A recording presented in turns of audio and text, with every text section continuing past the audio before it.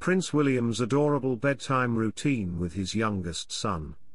Prince Louis was sweetly revealed during the garden party he hosted on behalf of the king at Buckingham Palace. The future king showed his tender fatherly side when budding author Rowan Aderyn, part of Prince William's Homewards team in Newport, Gwent, handed him a self-penned children's book.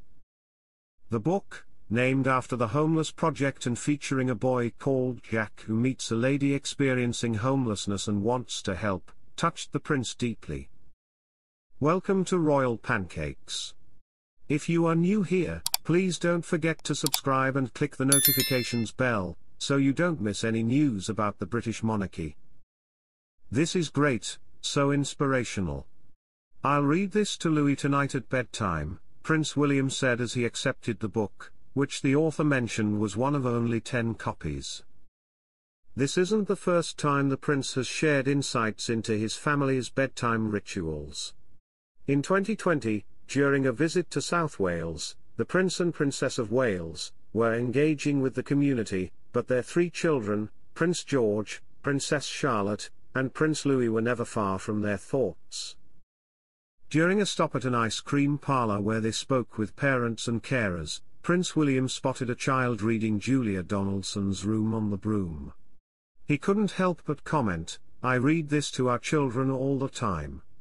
He humorously added that the book had saved many bedtimes, revealing he had met the author when she received her CBE for services to literature. "I said, 'Do you realize how many parents you have saved at bedtime?'" he recalled.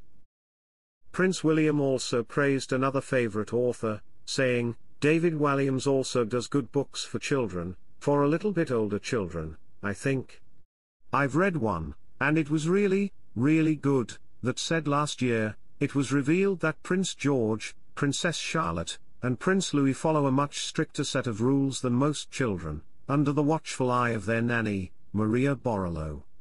Ms. Borrello, a graduate of the prestigious Norland College, ensures that discipline and structure are maintained in the royal household."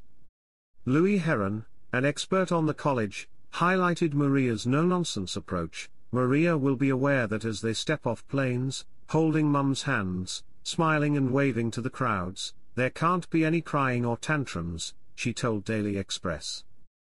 Ms. Borrello emphasized plenty of outdoor play, a hallmark of Norland's philosophy. "There will be lots and lots of outdoor play," Mrs. Heron noted. "Loads of fresh air, lots of bike rides, playing with their dogs, potentially some gardening. Norland is very into teaching children through play." The royal children also adhere to a strict 7 p.m. bedtime, with new flavors and foods introduced regularly to prevent fussy eating.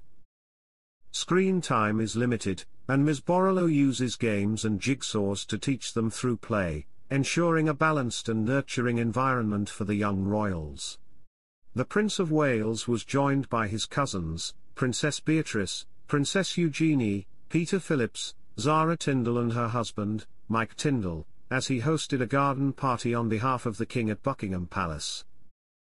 Prince William personally invited his family members to join him at the afternoon soirée, as his wife, the Princess of Wales, continues her recovery from cancer treatment.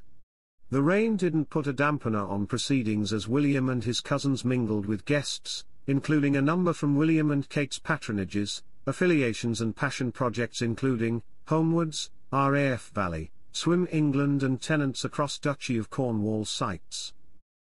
The future king, 41, joked that it was perfect weather for swimming as he met with Douglas Whitlam, president of Swim England, and later revealed that his son Prince George, 10, was a potential pilot in the making as spoke with Reverend Squadron leader Chrissy Lacey, who produced a bag of her freshly baked cookies for self-confessed biscuit lover William. William also left with a children's book he pledged to read to Prince Louis at bedtime from budding author Rowan Aderyn, part of the Prince's Homewards team in Newport, Gwent.